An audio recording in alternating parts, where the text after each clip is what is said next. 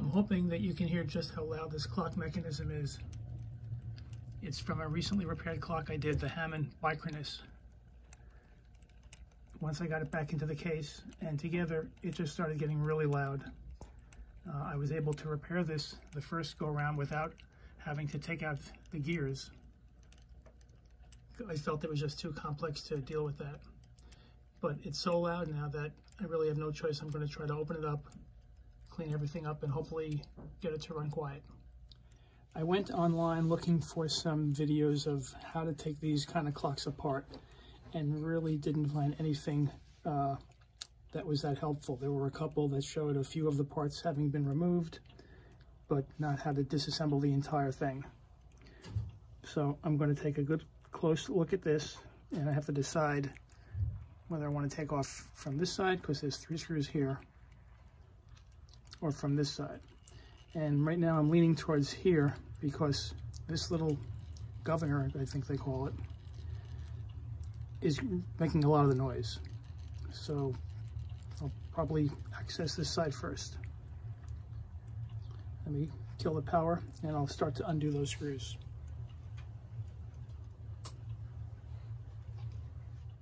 I removed the 3 nuts from here.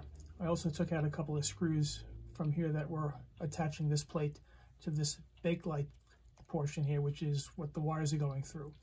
I was also concerned about overly flexing the power cord coming out of here, so I placed some epoxy glue over it to sort of hold it in place. It's really easy to just break these right off from the coil, and if that happens, it's a real task to try to repair a coil, although I've done it.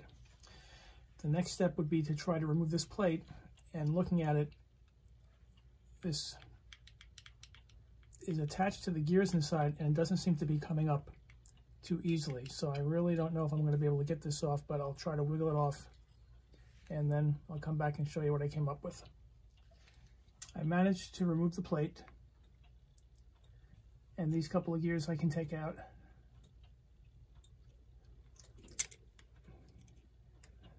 These are bakelite, very fragile, and I'm dropping it everywhere.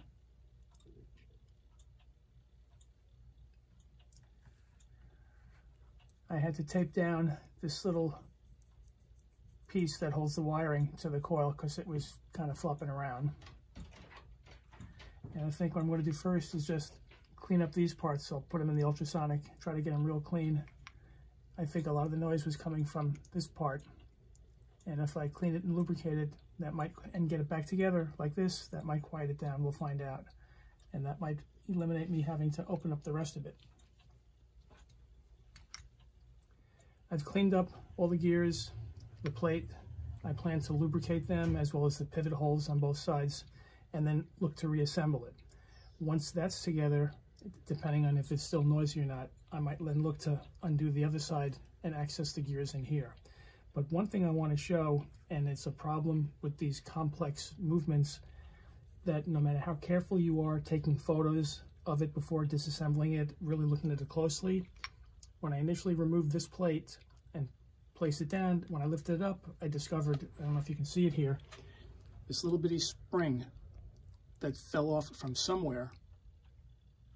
I do not know where, and I'm not going to be able to place this back on. And I'm hoping that something as simple as this really is not going to affect whether it's working or not. But I'll lube everything up, reassemble it, and see if it still works. This was unquestionably the most difficult clock I've ever tried to put back together. However, I got it back together and it is still running. It's definitely considerably quieter than before, although I do hear some noise out of it. It must have taken me 10 tries to get the gears positioned properly and sandwich the plates back together. I really don't even know how they were able to manufacture these. There must be some set of blueprints somewhere or instructions as how best to assemble this clock. It was a real trial and error to figure out what I should put in first before putting it back together. In any event, I'm going to put everything back together, get it back into the case, and hopefully it'll be running quieter than before. Clearly that little spring that happened to fall out doesn't seem to be affecting it as of yet. So let me get everything back together and then I'll come back. Everything's back together, everything's reassembled, and although I can still hear the clock, I do believe it's not quite as noisy as it was before. But what I find most interesting is that now, when I shut the power off, the backup spring that makes it a Bichronous clock seems to be functioning. The clock continues to run once I turn off the power, and I'll show you that now. Let me flip it off.